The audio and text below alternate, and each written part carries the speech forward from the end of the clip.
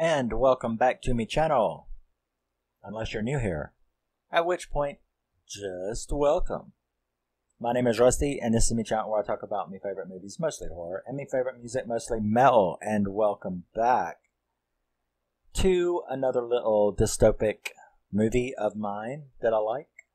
It is probably one of the most fucked up dystopic movies that I've seen since like A Clockwork Orange. I mean, this movie is wacky with the capital W. And that is The Bad Batch. Jason Momoa, Keanu Reeves, Suki Waterhouse on the cover. Now, The Bad Batch was released in 2016. And it was directed by Amirpour, who wrote and directed it. It stars Suki Waterhouse, Jason Momoa, Keanu Reeves, Jim Carrey, Giovanni Ribisi. Is that the big ones? I think so. Jayda Fink. Yeah. I think so. Yeah. So you have Suki Waterhouse, Jason Momoa, Keanu Reeves, Jim Carrey, Giovanni Ribisi. So yeah, it's a pretty powerful cast, especially for this type of fucked upness.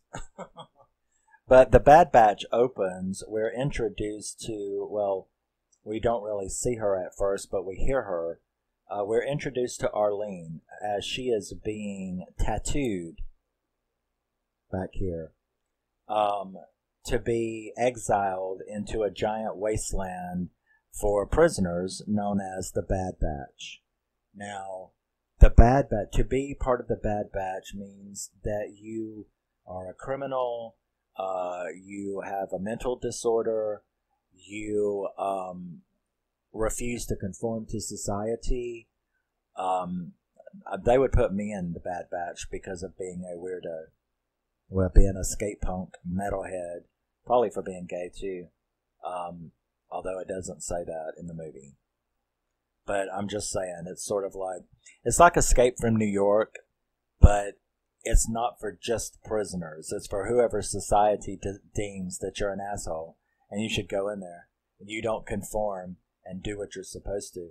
They put people in there for also, well, like you'll find out, like why Jason Momoa is in there. So we're introduced to Arlene as she is being put in there. They take her to the gate. The cops do, and they put her in there and close the gate behind her. She can't get out. They give you a backpack with one hamburger, and bye. You know, and now you have to understand, this is like Escape from New York. I mean, it's like an entire world of its own in the middle of the Texas desert. So it's I don't know if they actually say how big it is, but it's like hundreds of square miles in the desert is this thing. So it's a giant wasteland that these people are just exiled to. So she is put in there, and we see her walking. It isn't too long before she is captured by some guys riding on a golf cart kind of thing. They capture her, and they take her, and we wake up at this weird encampment ran by Miami Man. And that's Jason Momoa. And he's got a big Miami Man tattoo across his chest. And it isn't, as soon as she wakes up, like this nasty looking, and it all looks like Mad Max, you know what I mean? Everybody looks weird.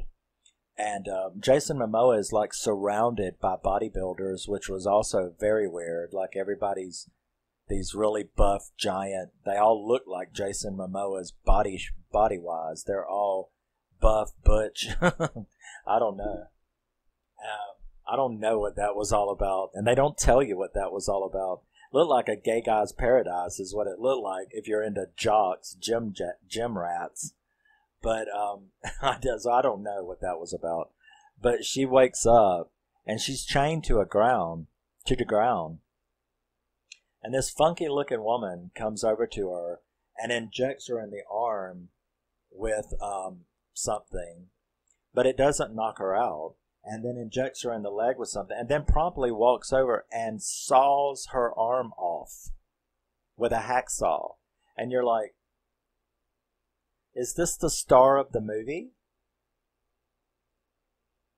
This is weird. So it saws her arm off and then puts it on a grill and then comes back and saws her leg off. And you're like, this is fucked up. You know? And okay, so they're like a cannibal thing. So she has that,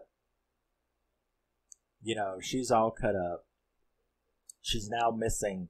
Oh, and it shows her like seal the wound with the bottom of the frying pan that's boiling hot, like cauterize it. Wow.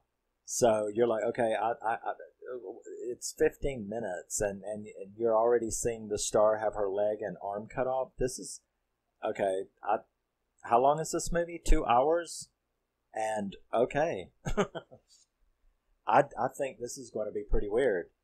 So they show her that night. Now there's a couple other people chained up too. So they show her that night. I guess she's probably wondering, how the fuck do I get out of this with the dog collar and chain? So they show her then grab a bedpan and take a shit in it. And then the next morning you see the cook walk over to her and she has smeared her own feces all over herself. And I'm like, well, I'm sure you don't want to cook that. So I imagine they're going to have to clean her off. Is that what she did that for? So they cleaned her. So she undid the chains and drug her over to a place where she could wash her off. And I'm like, well, do what you got to do. And she got a big piece of rebar and stuck it under her while the woman went and got water. And when she come back, she beat her to death with that rebar. And you're like, okay. So you are freshly amputated with one arm and one leg gone. What do you do? So she scoots around until she finds a skateboard. And then she lays on the skateboard. And I'm like, girl is ingenious. She's got some ingenuity, at least. So she's pushing herself along on her back with the skateboard. And she actually manages to get out from the guards. She manages to get out of this thing. And she's crawling across the desert on her back with vultures and ravens following her going, die bitch, I'm hungry. So, she's doing that and you're like, wow, this movie is fucked up. When she is then found by the hermit. And it looks like your typical homeless guy pushing a shopping cart full of shit. And that's Jim Carrey. So there's nothing comedic about this movie. Let me warn you in advance. There's nothing comedic about it. He is not in a comedic role in any way in this movie. So he finds her and he puts her in his cart and he takes her to Comfort. Now Comfort is another encampment. This one, however, is very different. They have electricity, they have flushing toilets, they have houses. Obviously, it was one of the towns that was left inside this wasteland when they wired it all off. And so this place is ran by the Dream. And the dream is played by Keanu Reeves. So the hermit drops her off at Comfort, and we then kind of fast forward to 5 months later. So 5 months later, we get introduced to characters like Screamer, the Screamer, who is Giovanni Ribisi, who I've always had a crush on. But Giovanni Ribisi, and he is a nut. He can play a nut real good. And he keeps talking about weird stuff. And when Arlene asks, he keeps talking about you have to find the thing that allows you to live in this new world of theirs. So they're talking about that. She asks him what that thing is. He says, you've got to find it yourself. We go back and we see Miami Man back to his encampment, where he grotesquely butchers and cuts up this girl to cook. And that is like a really difficult scene. I mean, this thing is, he's evil.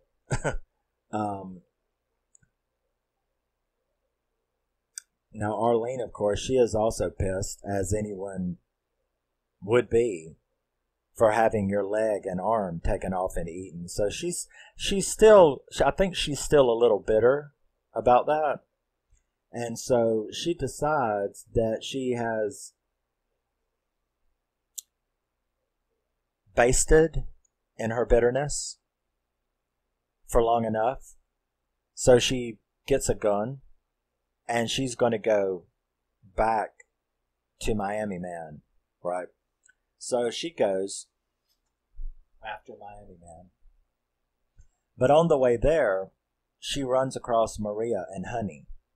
Now, Honey is a little girl that you pretty much have figured out is Miami Man's daughter. And Maria is like his assistant and caretaker. So they're at this dump. And she finds them because she don't know where Miami Man, the bridge, where Miami Man's encampment is. So she ends up finding Maria and this girl. Now, Maria had just broke her leg. So she recognizes her. And from Miami Man's encampment, she recognizes her and then kills her after they have a cool little discussion about, are you seriously begging me for your life after you ate me? Really? The conversation's not going to go the way you want it to, no matter what you say. And she kills her. And then she takes the little girl and they go back to Comfort. So she's sort of like, she takes her back to Comfort, and Miami Man eventually comes and finds, because he's like worried, like where the fuck are they? So he comes and he finds Maria dead in the junkyard, and his daughter's gone. So he's like kind of losing it, and he's looking all over the desert for his daughter. And meanwhile, she's, being taken care of by Arlene back at Comfort. We see how everybody lives, the parties, stuff like that. She ends up going to one of the Dreams parties, and she gets given, I guess, acid, and so she trips balls, like basketballs. And the Dream and his harem, he's got like a harem of women. So they find Honey. They don't know anything. I mean, it's not like they did it on purpose. They just found this little girl wandering around because she had lost her rabbit. They take her and they put her in. They take her in. So Arlene is so stoned. She's trying to find her. She ends up going back outside of Comfort, back outside of town into the desert, where she's walking around tripping balls on the universe, and Miami Man finds her. Now, he doesn't recognize who she was. I'm not sure he even saw her, back when they first captured her, because only the two guys that captured her, and I guess the cook and Maria, was the only people that actually saw her. So he doesn't know who she is. He doesn't. Of course, I imagine he could look at her arm and leg and figure she may be an escapee from his encampment, but he doesn't think anything about it. So she knows who he is, though. And so he ends up finding her, and then the next morning when she comes to, he ends up telling her, showing her the picture, because he's like a really good artist, like a sketch and drawer. So he shows her the picture and is like, have you seen this little girl? And she's like, no. And he says, well, I was told, because he had ran across Hermit, and Hermit had told him to look for comfort for that girl. So he's like, okay, well, here's what you're going to do. I'm going to fucking kill you. Or you are going to go into comfort because I can't. He would be shot on sight if they saw him come near that place. So he's like, you're going to go into comfort and you're going to find this girl and you're going to bring her back to me, or I'm going to kill you. Now, personally, I thought, well, if it was me, I would just go back in comfort and never come out. He can't come in. So, what you gonna do? What's up? But that's me. So she must find her. They end up running across this man on a moped that was an interesting scene, and he ends up like Miami Man. like kills him ugly and takes her to comfort, close enough to comfort for her to go in. So on the way there, though, they kind of get stuck in a sandstorm. And so in the cave, she ends up like getting him to say why he was in there. Why did you get put in the Bad Batch? He's like, well, why did you? And she's like, I just couldn't keep my mouth shut, and showed my ass a lot.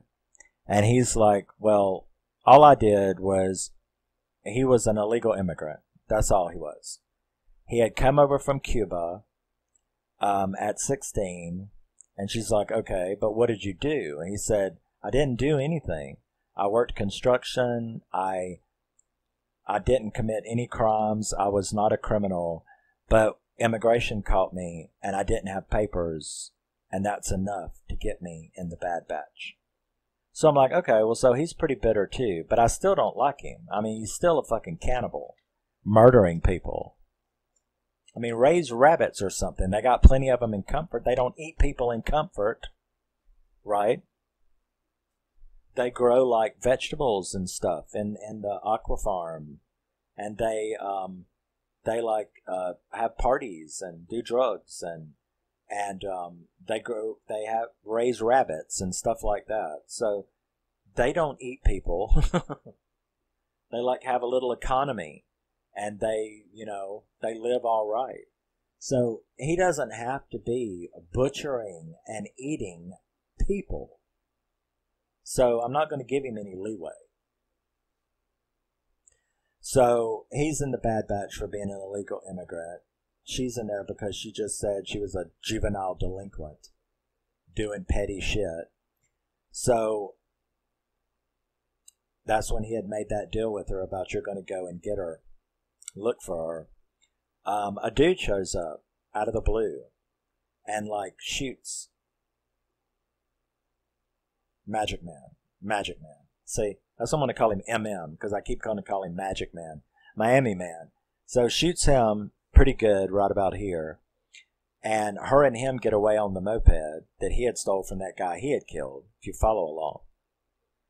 And they go back to Comfort. So now she's in there. She's back home at Comfort.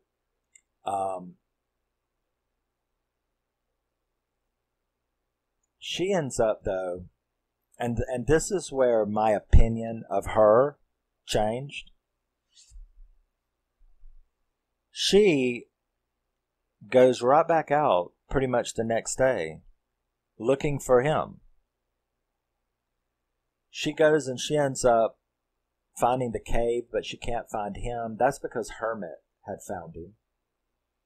And Hermit had, you never hear Jim Carrey speak in this movie. But he had found him. He had dressed his wounds. He had cooked him a raven. Hey, the dude eats people. I'm sure a raven's not going to hurt him. But, so he fed him, got him watered and feeling better. And the next day, he's like, I'm lost. I don't know what to do. And he walks over and he takes his knife from him, puts it in his pocket, and hands him one of those snow globes, And so Miami Man is like, Now,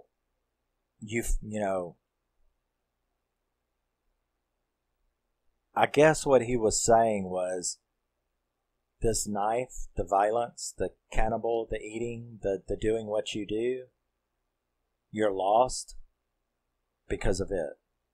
What you need is happiness. What you need is goodness, dancing in the rain, skiing in the snow. You need hope and goodness, and you need to leave the violence and the cannibal. That's what I got from it. It's sort of like an analogy, So she does end up, she can't find him, so she goes back to Comfort and starts trying to find the little girl again. Takes her a while, but she ends up finding out that she is now with the dream. So she ends up going and I guess requesting an audience is how you would do it. And he actually brings her up and he sees her, and there's this really good conversation between Keanu Reeves, the dream, and her, talking about life and philosophy and stuff like that. And basically, after it is all over, she is basically asked to be part of his harem. So he's like, okay, you can be part of the harem. And she goes to the bedroom and she waits and they, bring her clothes and stuff like that. But instead, what she does is we see that she has snuck the gun into the complex in her fake leg. So she takes one of his pregnant harem hostage and says, I'll let her go at the gate. So they let her go. And I'm here sitting thinking, going, you're fucking nuts. You're crazy. You're where you belong, to be honest with you. And she goes back to Magic Man. She's got Honey and Honey's little rabbit. And she goes and she finds him. He is overjoyed to find his daughter. And they sit down around a campfire, and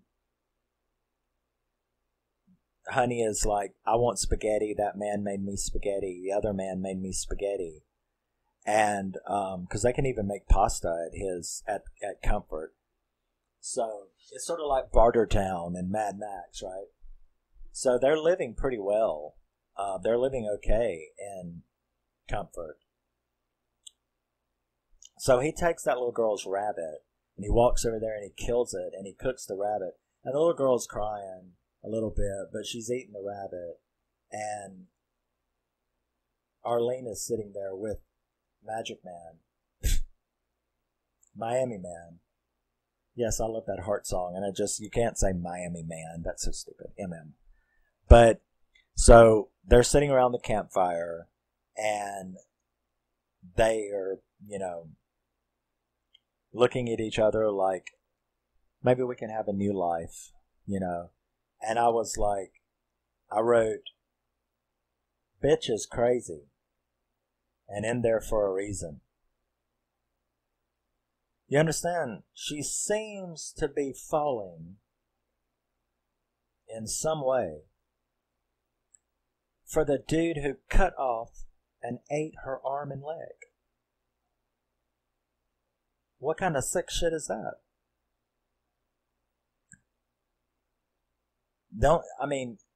That damn near tops these serial killer groupies women who like write and fall in love and go and marry fucking serial killers in prison. It's like, I know you killed 14 women and butchered them, but I think you're cute and you know, we should get married. It's like, the fuck?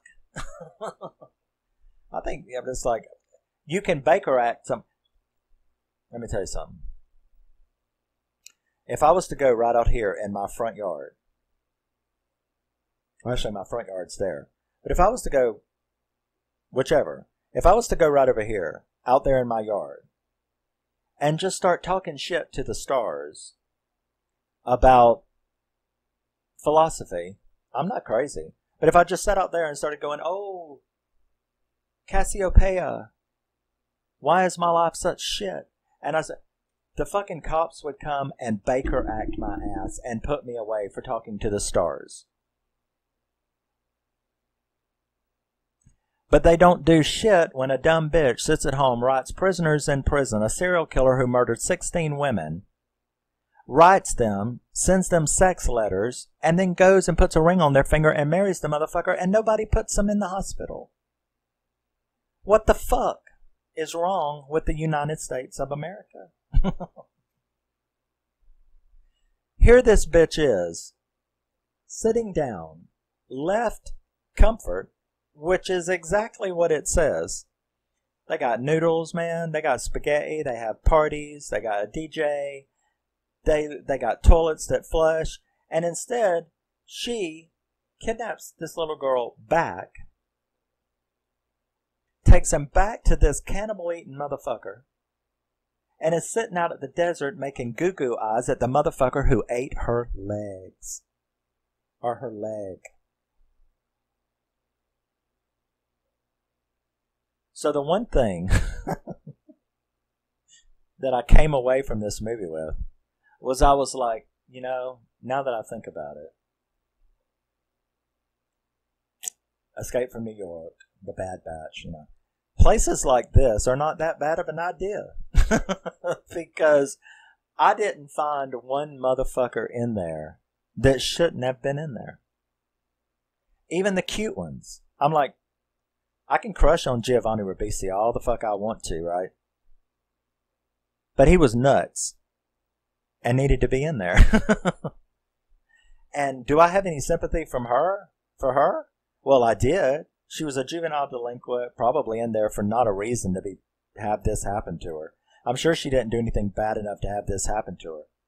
But still, you're put in there, you're kidnapped, you have your leg and your arm chopped off and eaten, cooked and eaten. And then you find that there is a good place in there.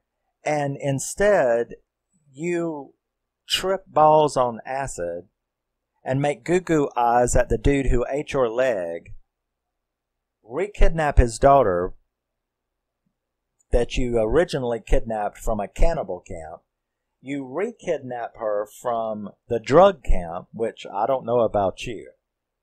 But if I had to choose my druthers, I'd rather hung around a bunch of dope addicts on acid dancing to Britney Spears.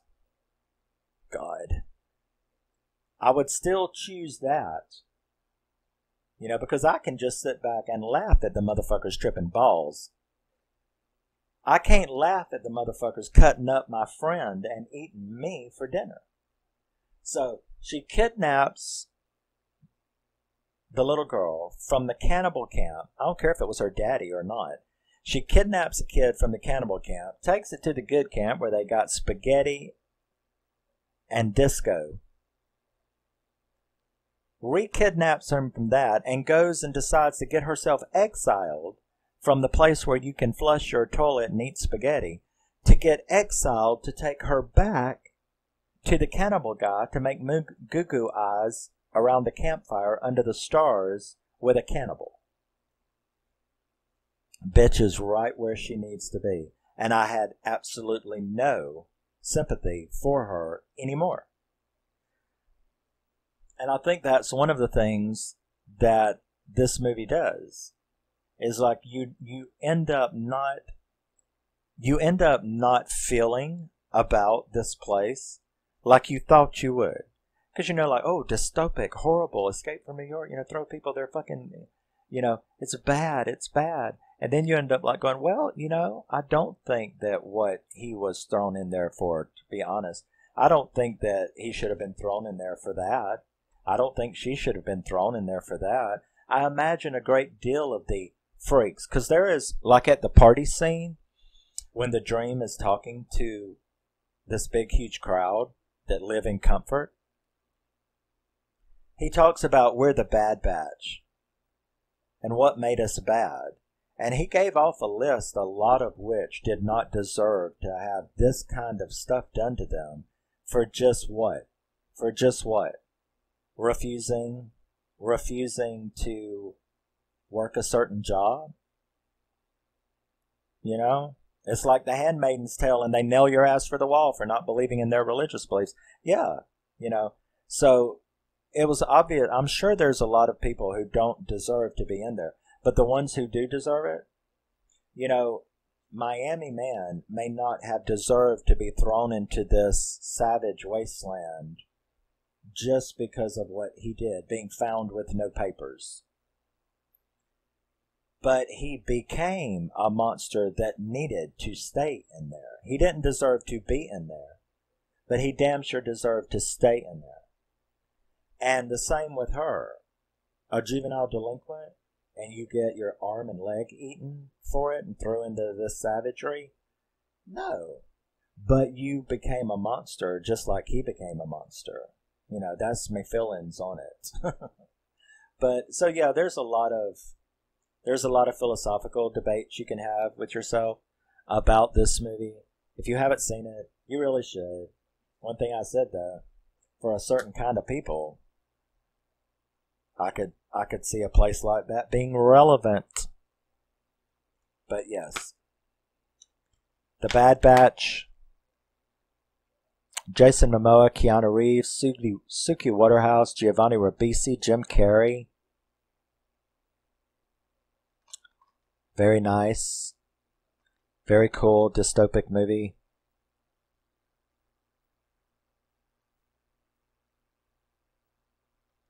And there you go. I really, really like it. Would I give it a 7.5? 7.4 out of 10. It's really cool. Really make you think. You will see some weird shit. I mean, I just told you the basics of the story. I didn't tell you all the shit that you see in this movie. And you see some shit. Some weird shit. It's a very trippy movie. And it does remind me of a psychotronic movie. It's very trippy, very weird. Lots of weird imagery. Everybody acts really weird. It's a really cool dystopic movie.